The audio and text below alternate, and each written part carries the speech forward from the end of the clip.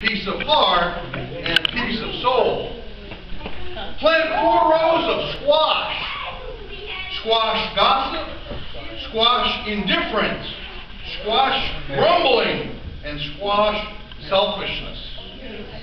Plant 4 rows of lettuce. Let us be faithful, let us be kind, let us be patient, let us really love one another. No garden is complete without turnips. How many love turnips? I love turnips. Turnip for meetings, turnip for service, and turnip to help one another. Amen. Amen. Yep. To conclude our garden, we must have time. Oh, I love time. Time for each other, time for family, and time for friends. Water freely with patience and cultivate with love. There is much fruit in your garden because you reap what you sow. Yes. Amen. That's true. Amen. I thought that was really nice, and I've seen it before, and I love the turnip one. You know, turn up for meetings, turn up for service. You know, so we got to plant those. There should be 8 rows of those. How many did your spiritual gifts? Hello? Oh, we got them over here. Spiritual gifts. Spiritual gift survey. The spiritual gift survey.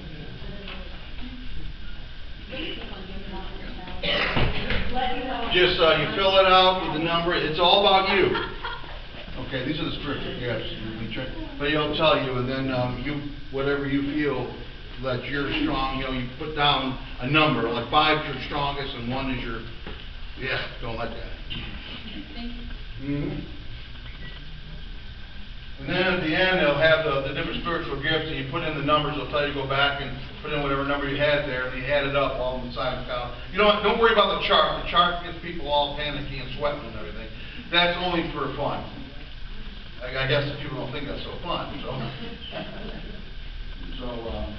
But anyways, because when you know your spiritual gift, you guys got one, right? You all got one? Right. When you know your spiritual gift and you can use it in the service of the Lord, that means your strong points, that means your strong gifts, and you use it to serve the Lord. Okay? And so please fill those out and let me know your spiritual gifts, and then we'll use them. Yeah.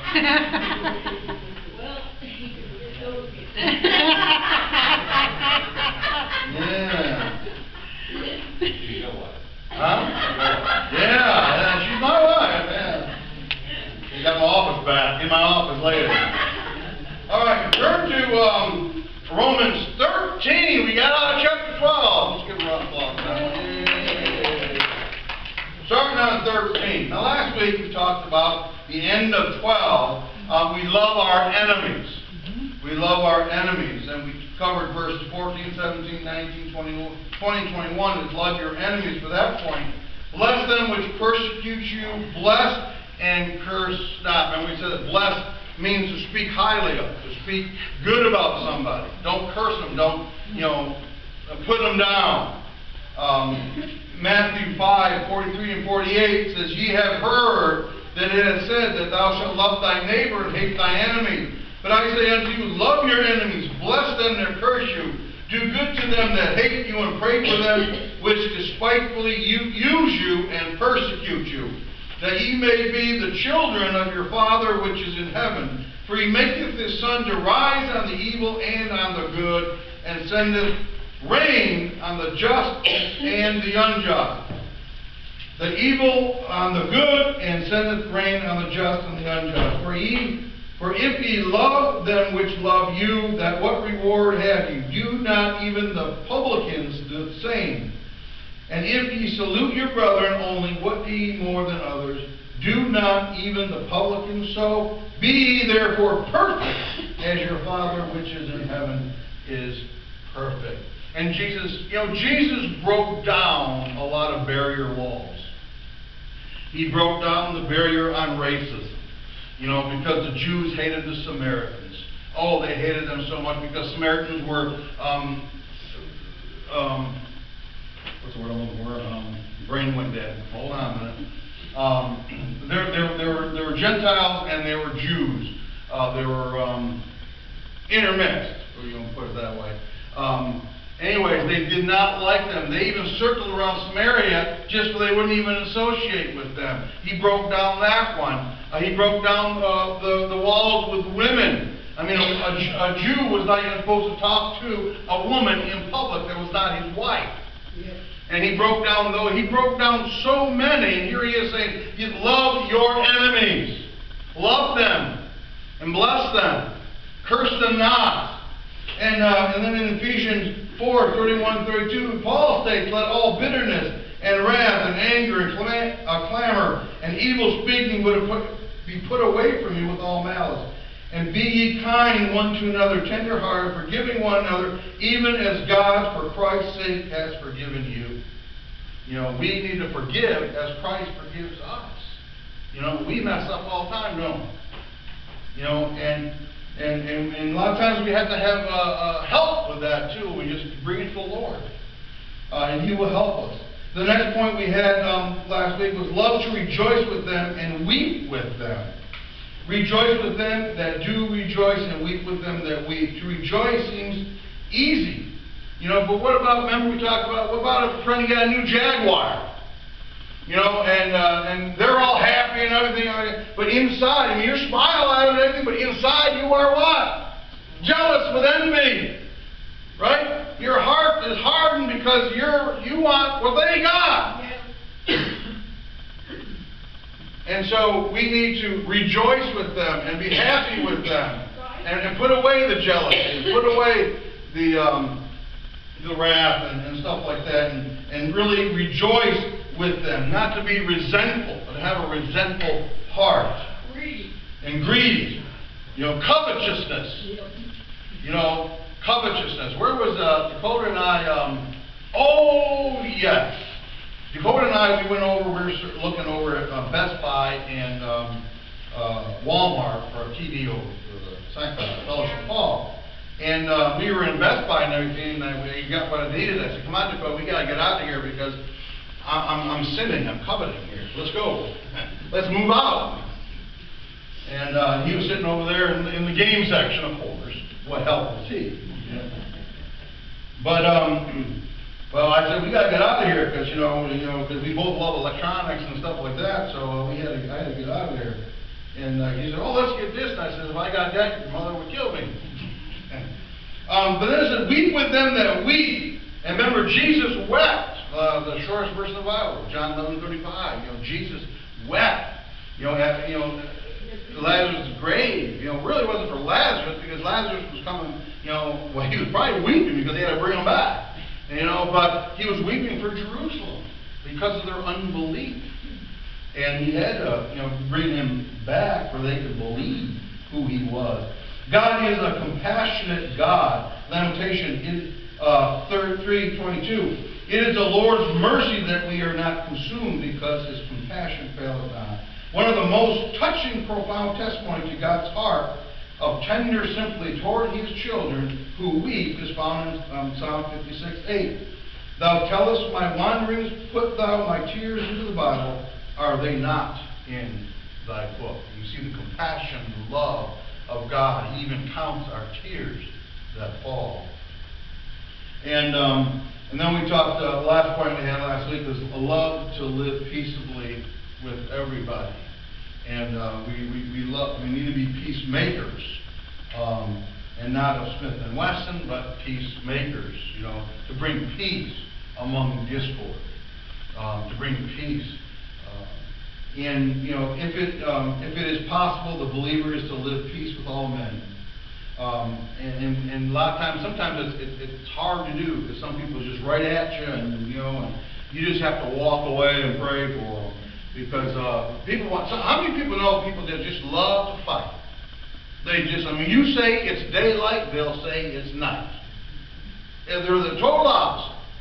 And if you say one thing, you know for a fact they're going to say the opposite. And it doesn't matter what you say. You know, you say M&Ms are sweet, they're going to say no, M&Ms are bitter. It doesn't matter what you say. How many people know people like that? You know, we all have somebody that just, you know, and you just have to kind of what? Go away, move out, smartly. And so, in Hebrews 12:14 says, "Follow peace with all men and holiness, without which no man shall see the Lord."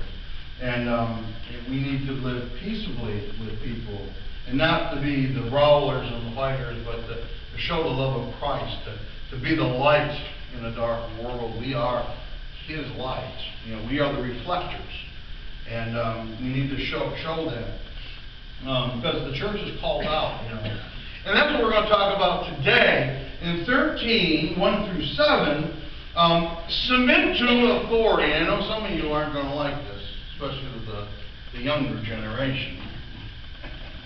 But we're going to talk about submitting to authority, especially civil authority. Yes. You know, a civil authority. And in the first point I got, wait a minute, I jumped the thing here. Hold on a minute, let me back up here.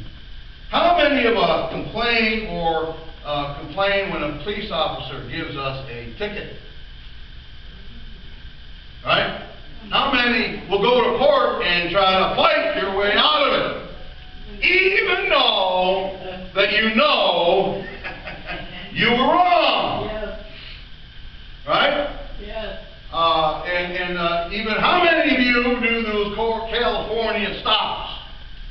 You know what I'm talking about. You're going through a stop sign and you're still rolling, you look both ways and nobody's there, and you Yeah. I did that the other day, and a police officer went right on by me, and I said, "Oh, Lord, I hope he was looking the other way." But I mean, it was coming. But I knew I did wrong, so if he did pull me over, I couldn't say, "I didn't do it." I said, "I'm sorry, officer. Nobody was coming. I just figured I'd just go." But how about what is coming up in another month? Easter. Well, Easter, yay! Yeah. What else is coming up?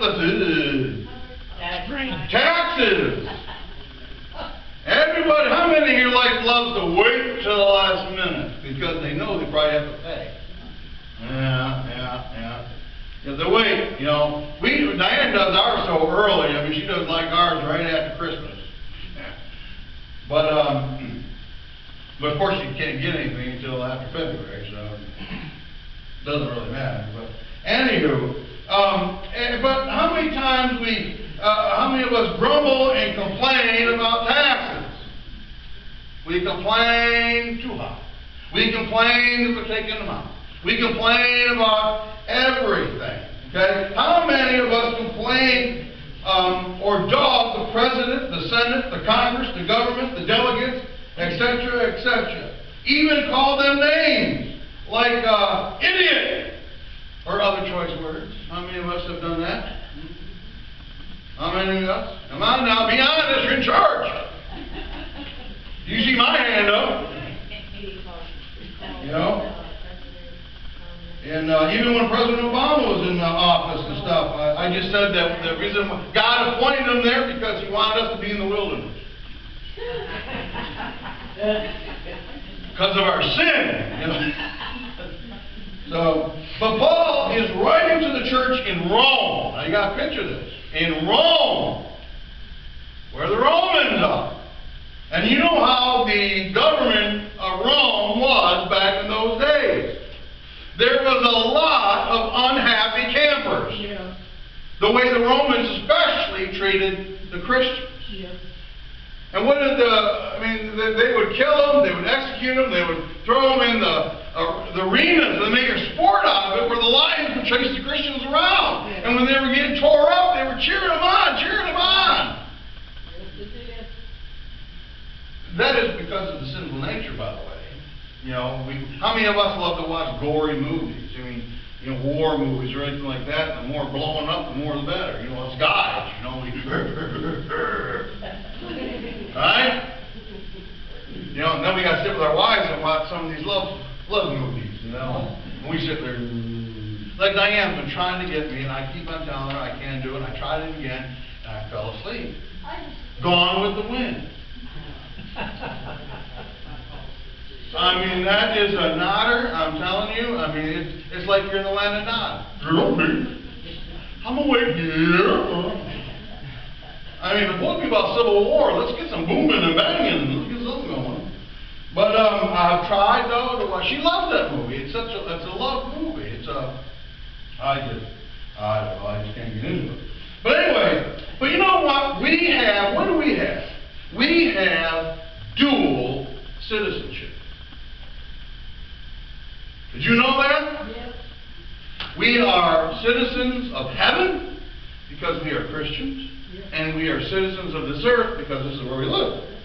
All right? We have dual citizenship. And so let's see what Paul has to say about the Christian and civil government. So let's take a look at 13, 1 through 7 in Romans. Let every soul be subject unto the higher powers. For there is no power but of God. The powers that be are ordained of God. Whosoever therefore resisteth the power, resisteth the ordinances of God, and they that resist shall receive to themselves damnation. For rulers are not a terror to good works, but to the evil. Wilt thou then not be afraid of the power? Do that which is good, and thou shalt have praise of the same. For he is the minister of God to thee for good. But if thou do that which is evil, be afraid. For he beareth not the sword in vain. For he is the minister of God, a revenger to execute wrath upon him that doeth evil. Wherefore ye must needs be subject, not only for wrath, but also for conscience sake. For there is cause, pay ye tribute also, for they are God's ministers, attending continually upon this very thing. Render therefore to all their dues, tribute to whom tribute is due, custom to whom custom is, fear to whom fear, honor to whom honor. And the first point I have is powers that are, or that be, are ordained by God. God created the government. God created civil authorities. You know, and so it says, let every soul be subject unto higher powers in verse 1. Soul, physuke, the breath of life. The vital force which animates the body and shows itself in breathing. Every soul is to be subject to this authority. We have the different authorities. And then the next point is subject. What does it mean to subject? Huptosteo. To arrange under, to subordinate to subject, but in subjection to subjection oneself. Obey. Obey the authority. That's what Paul is saying here. Obey the authority. It's like with the subject, it's like a soldier absolutely obedient to his superior officer. Right? Now, how many times, I know we got two Army guys, or folks right there, I shouldn't say guys, people, I'm from New York, we say everybody's guy. But two Army, and you have subordinates. I mean, you have higher officers, higher sergeants, right? Everything they say, you always agree with. She's adamant. I said for three guys, no, we say, you gotta be kidding. You really want to take this hill? I mean, how many times in Vietnam, lieutenants come in and they will not listen to the sergeants that have been there 2 or 3 tours. And they still want, because they went to school, they know everything. And how many times they get people killed? Because they would not listen to somebody who had the experience. You know, and that's what makes a good officer, is to be teachable. To be teachable. But anyway, that's what it means to be subject to. Because if you disobey an order from your sergeant, that could cost you, couldn't it? It could cost you a strike. You know, it could cost you a lot more. Put in the brig. Sent to Fort Leavenworth, where you make little rocks out of big rocks. Or, big rocks into little rocks. You know, breaking them all the time. You know, hard labor. But that's what it means to be subject. Everyone is subject to higher powers. Scripture makes one exception to this command, when obedience to civil authority would require disobedience to God's word. When the civil authorities go against God's word, just like with Paul, we'll get to that part in a minute. But in Exodus 1:17 it says, but remember when Pharaoh put the command out to kill all the male babies? That's when they put Moses in the Nile, the basket in the Nile. And the midwives had refused to obey Pharaoh's commands. They were not going to kill these children. In Acts 4:19, but Peter and John answered and said to them, whether it is right in the sight of God to listen to you more than God, you judge. Remember when he healed the lame man? And these Pharisees and Sadducees came over and everything and made a big stink about it and everything. And the magistrate came and everything, and they told him not to speak in Jesus' name because he preached a sermon too, and not to speak in Jesus' name. And they said that we need to obey God more than man. God told them to do it. And so where it is, when obedience to civil authority would require disobedience to God's word, like abortion. Right? That's against God's word, isn't it? Homosexuality. That's against God's word, isn't it? And so, just like if somebody wanted to come in here and two homosexuals want to get married and everything, I will refuse, and then I might end up in jail. And the civil authorities will come and arrest me. I'm not going to fight it. I'll just go peacefully as long as I take my word with me and my books. I'll have my cell full of books. But I will be put in jail because I am going to go according to God's word, not what man says. And so, God is to be obeyed before men. The highest authority must always be obeyed. This is the very basis for men and their laws. Who's the highest authority? God is, right? He's the one who ordained it. That's what it says in 1. God alone is sovereign. He rules the universe. Now Satan goes around, but his time is limited. He might be the prince of the air right now. Notice what it says prince. He's no king. He might be a prince of the air right now, and causes havoc and everything like that. But his time is coming. And notice how fast he's going around now. And look at what's happening all around the world. ISIS and blowing up things and school shootings. Right? We just had another one in Florida, right? Wasn't there another one somewhere else? Another state not too long ago. And Satan's running amok. His time is short. And then of course the government is saying, well, guns is the issue. It's not guns aren't the issue. People. Sin is the issue. Psalm 62:11 says, God has spoken once, twice I have heard this, that power belongs to God. God alone. 1 Timothy 6:15, which he will manifest in his own time, he who is the blessed and only potentate, the King of kings and Lord of lords. He is the highest of lords. But God has instituted 4 institutions here on this earth. How many know what they are? All right, I'll tell you what.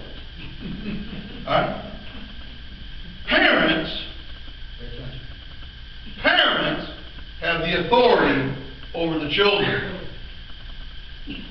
Parents have the authority over the children. Government over all the citizens. The church over all the believers.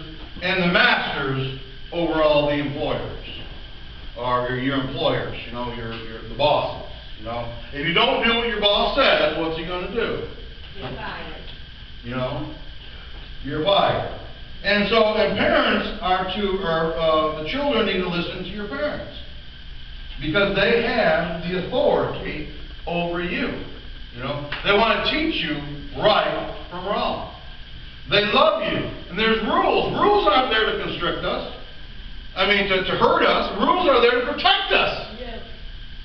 Like when Dakota was little, that light pole, he couldn't go past that light pole. let me tell you, I had an eye on him. And he couldn't go past that pole right there.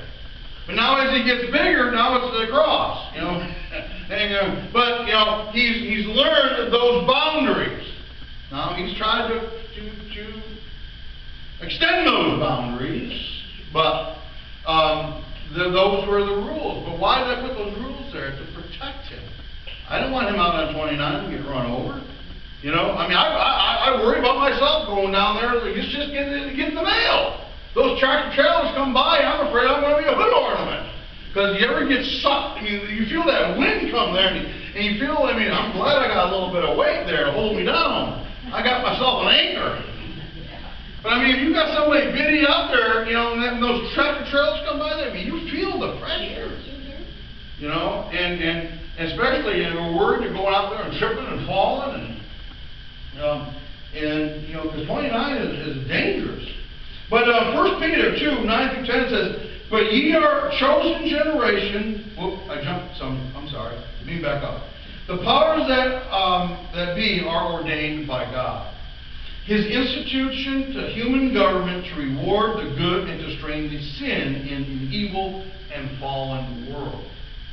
And we go, let's take a look at Daniel 4, 28 through 33, real quick. And we can show you, it's a prime example that God's in control. He's the one that puts in kings. He's the one that puts in presidents. He's the one that puts in you know, all the higher ones. You know, we might vote, but God chooses who He wants in there.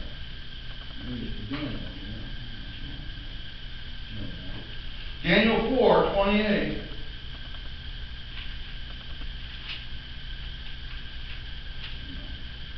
Starting at 28, 4, 28 through 33, and it says, all this came upon King Nebuchadnezzar, and the end of the 12 months he walked into the palace of the kingdom of Babylon.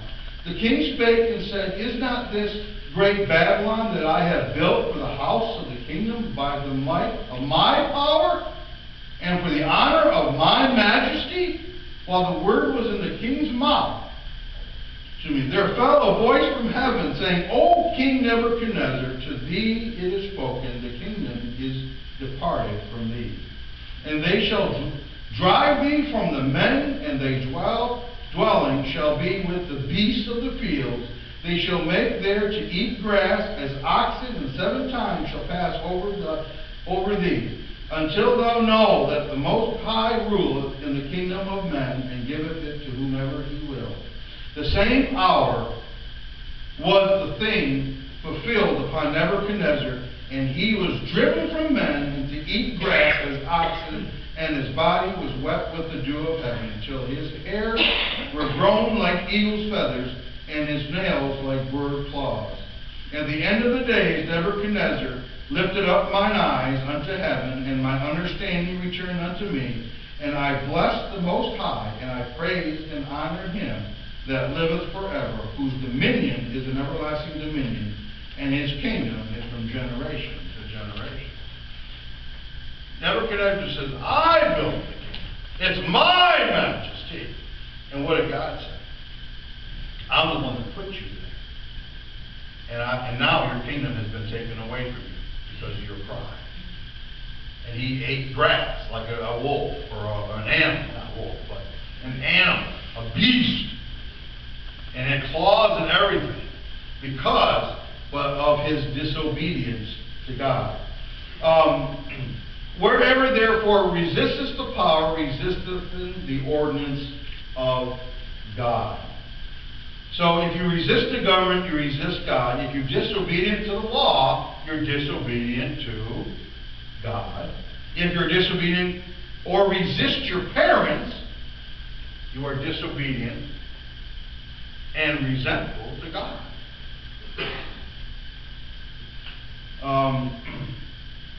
That they resist shall to themselves damnation. You know, evil will fall upon you. Paul and Silas did not resist being arrested because they knew who sat on the throne. Remember when they were arrested and put in jail? What did they do? I mean, they were beaten and put in jail. What did they do? They sang hymns, didn't they? They praised the Lord. And then the jail shook. And the chains were loosened and the door opened. Remember, and the jailer was going to commit suicide. You know, I mean, this was the first jailhouse rock. Yeah. This was before Elvis. But they did not resist the authority. Jesus didn't come. And they believed, and the Jews believed the Messiah was going to come and take them from the oppression of the Romans. You know, to take them and to fight their battles for them. He came to free them from sin. You know, to die on the cross for the sin. Yeah. You know, he didn't come, you know, and they had everything confused. But, you know, so when we get so involved with politics and temporal things, we forget about the spiritual things. Jesus never fought against, you know, the government and stuff like that. I mean, when they charged him and everything, he spoke back and talked to them about it. But he was talking always about the kingdom of heaven, not the earthly stuff that was going on. And he was, and so we argue over politics while others are dying and going to hell for all eternity. But we're arguing about politics, you know, and what's happening and stuff like that. But we need to be out there witnessing. We need to be looking at the eternal things and not the temporal things. You know, yes, we need to speak out about abortion. Yes, we need to speak out about homosexuality. Anything that goes against God's word, we need to speak out about it. You know, but not rile against it and cause a fight and everything else. You know, we need to show them in Scripture what God says. But again, if they're not saved, they're not going to understand anything, are they? A lot of times we think they see through our eyes. And they don't. They're blinded. They're blinded. Satan has blinded them. And they are, you know, they don't see what we see. They don't see what Scripture says. They don't have the understanding that we have. Because we are born again. And we see what God sees. So we are called to be a kingdom of priests and not a kingdom of social activists. And so in 1 Peter 2, 9 and 10, what does it say? Or 1 Peter 2, 9 through 10 says, "But you are a chosen generation, a royal priesthood, a holy nation, His own special people, that you may proclaim the praises of Him who called you out of darkness into His marvelous light, who once were not a people, but who are now the people of God, who had not obtained mercy, but now have obtained mercy." The Jews were looking for their Messiah to come and take them from that oppression, but He came to take and die for us. Jesus came and taught about the kingdom of heaven, eternal things. Sin is the problem, and it eats away at everyone like a metastasized cancerous tumor. It eats away and eats away and eats away and eats away. You know, and there's so many unhappy people out there that they put their joy in their car, or put their joy in their house, or put their joy in these material things that are going to be done away with. You know, you buy a car today, 2 years, you know, time you get it paid, that's when you start to put it in the shop. A lot of people just lease them for a couple of years and turn them back in and give it to somebody else's problem. Lease another one, you know. And so, because when you lease something like that, you got all full warranty. Well, I don't know if it saves you money or not, but Christ came and took upon Himself the sins of the world. Next point I got is the powers to be are for our good. Alright?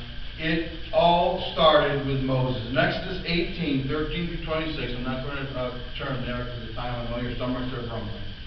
But Exodus 18, 13 through 26, I mean, Moses was trying to judge we got millions of people here, and people are coming to him with all his problems. Now just think of that. Just put yourself in Moses' sandals for a minute. Alright? And all these people coming to you, and one by one, they're telling you know, or they got caught in doing this, they did that, and Moses was doing all the judging. His father-in-law says, Moses, you're going to run yourself a frazzle here. You know, you got to dedicate other people to handle these affairs. You know, and thus the government kind of was born from that incident. You know, where Moses was the higher authority, like your Supreme Court say, and then you had little judges below him that would judge the minor things. The big stuff only came to Moses. You know, so and that helped out a great deal. And so, you know, in the United States, you just think if there was no rules or laws or anything, what do you think we'd have out here? Chaos. I mean, Germany's the only place I know where you can drink as much as you can and drive as fast as you can. I mean, the Autobahn, there's no speed limit there. I was always on the right side because I'm kind of an old slowy. But I mean, people were going hundreds of miles an hour. Just think of those accidents. Cars flying in the air. And but in the United States of America, we have 3 branches of government. Okay, let's go here. How many know those branches? Legislative,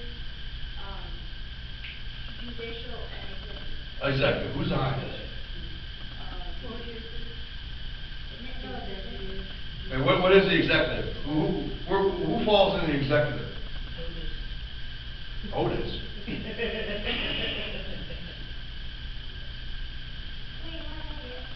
President Trump.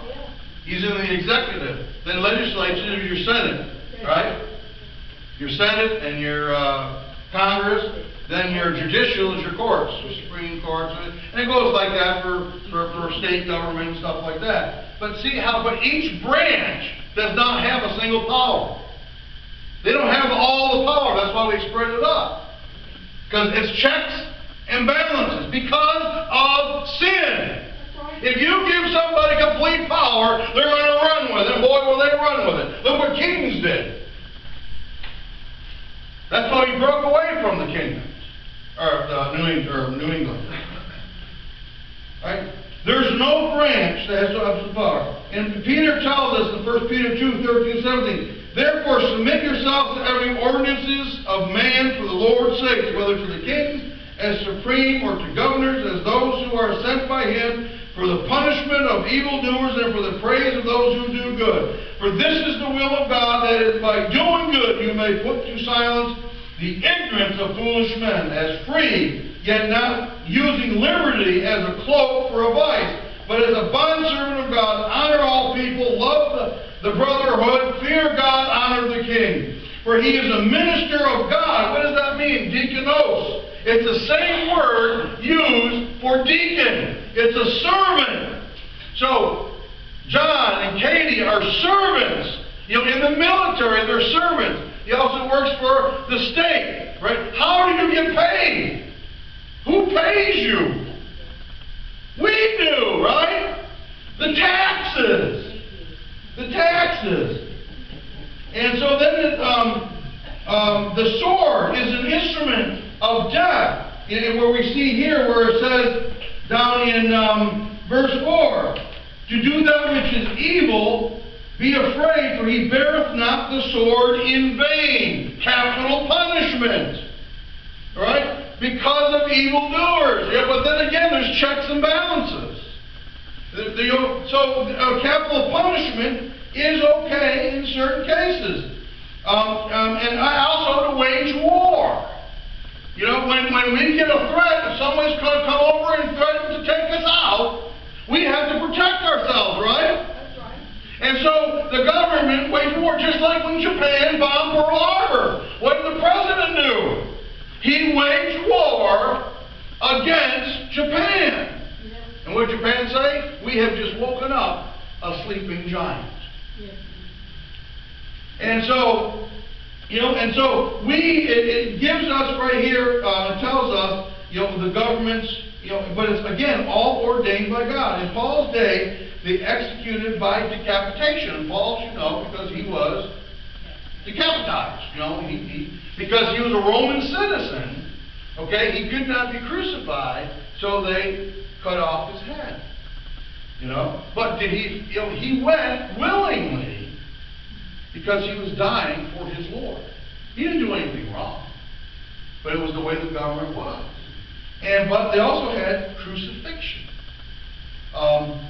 And so for conscience sake, it said it is a Christian civic duty to obey government, and it is their spiritual duty before God. And the last one I got here is the powers to be is honored. For this cause pay ye tribute. And that means in 6 and 7, for this cause ye pay tribute, also they are God's ministers, attending continually upon this very thing. We pay tribute. We pay taxes to pay their salaries, to pay their wages, to get our roads done, to get things done. You need money to do these things. So Matthew, even Jesus spoke of it in Matthew 22, 19, 21. Show me the tax money. So they brought him a denarius. And he said to them, whose image and description is this? They said to him, Caesar's. And he said to them, render therefore to Caesar the things that are Caesar's, and to God the things that are God's. Jesus paid his taxes, Matthew 17, 24 and 27. When they came to Capernaum, those who received the temple tax came to Peter and said, does your teacher not pay the temple tax? He said, yes. And when he had come into the house, Jesus anticipated him, saying, what do you think, Simon? For whom do the kings of the earth take customs or taxes, from their sons or from strangers? Peter said to him, from strangers. Jesus said to him, then the sons are free. Nevertheless, lest we offend them, go to the sea, cast in the hook, take the fish that comes up first, and when you have opened the mouth, you will find a piece of money. Take that and give it to them for me and you. Wouldn't you like that kind of fishing? Throw a reel in, pull out a fish, and it has $100 in it? Yeah. But it shows also that Jesus was God. He put the money in the fish's mouth, and he went and fished and got the money. God is in control of everything. But even Jesus paid the taxes. And we are to pay our taxes. Not to cheat. Not to try to get as much as we can. There's a lot of people that do that. They kind of fudge. They don't have to pay so much taxes and stuff like that. But guess what? God watches you. And Christians are not to lie on their tax returns to get more money, for they don't have to pay. For conscience sake, the Holy Spirit will convict us. Our conscience will eat at us if we do wrong. Taxes help pay the workers, like our government. We are to respect our leaders, law enforcement. We are to honor them with an utmost respect. And our military, those who put their life on the line for us every day, we thank them. And so we need to honor them and to show them our utmost respect, and to pay our taxes, to pay their salary. I think the military needs to get raises, don't you? The National Guard needs to get raises. Look what they go through. People think they just go over there and sit and play cards on the weekend. At the weekend. No, if you're infantry, let me tell you, you're out there digging a hole. Yes. I've dug so many holes. Nobody wanted, because they got to be as tall as the tallest man in the armpit. Nobody wanted to come near me because we knew we were going to hit China. And but we dug foxholes, and we practiced and drills and stuff like that. It was no picnic. But God, in conclusion, God has ordained the government. This is what Paul is saying, even here in Rome, and how the Romans were treating the Christians and stuff. God had ordained the government, but it's the sin that causes all the other chaos, But God has ordained that if you do good and obey the law, you'll do good, and you'll have peace. By obeying them and honoring them, we obey and honor God. God has ordained them for our good. When we dishonor and disobey them, we dishonor and disobey God, as He put them. And we're going to have to reap what we sow. And so we are to be a light into the world. And if we're doing what is right, then the unbelievers can see and say, I want what they have. Yes. Let me ask them what, they are so different from all of us. And so we need to be that light shining that people can see that we are following the Lord Jesus Christ. I mean, even the disciples had some hard times, following and obeying. But Matthew 5:16 says, "Let your light so shine before men that they may see your good works and glorify your Father which is in heaven." That's what we are to do. Amen? Amen. Let us pray. Heavenly Father, we thank you for your word today. Lord, we know that you instilled the government, but your power, and you are higher than all the government, and there is authority, in government, in the home, in churches, and in the workplace, Lord, and because there's got to be checks and balances, and there is some, because of the sinful nature, that takes advantage of these things, but they do get disciplined and get caught, And Lord, we just thank you so much for our government and our soldiers and military that protect us, the National Guard. Lord, we love them all. We thank you so much for them, and help us to be good model citizens, obeying the laws that you instilled, Lord, and here on earth, because we do have dual citizenship. Yes, our hearts want to be there in heaven with you, but while we're here on this earth, we must obey the civil laws and follow the laws of the land that you have put in place for our good. And Lord, we pray, Father, with someone here today that don't know you, that will come to a saving knowledge of Jesus Christ. Lord, I pray, Father, that they come up to the altar today. And Lord, if there's burdens that their people are carrying, if they're hurting, if they got problems in the home or wherever, Lord, may they come to the altar and lay the burdens at the foot of the cross. And Lord, we also pray, Father, for those who are unsaved, Lord. May we come up and pray for our family and our loved ones that don't know you. Or even to come up and pray that how we can speak to them. Because how we know that if we even mention something about Christianity, they'll jump down our throat. But Lord, help us and show us an easier way or a way that we may approach certain people with the gospel of Jesus Christ. As we thank you again for Jesus Christ our Lord. Amen.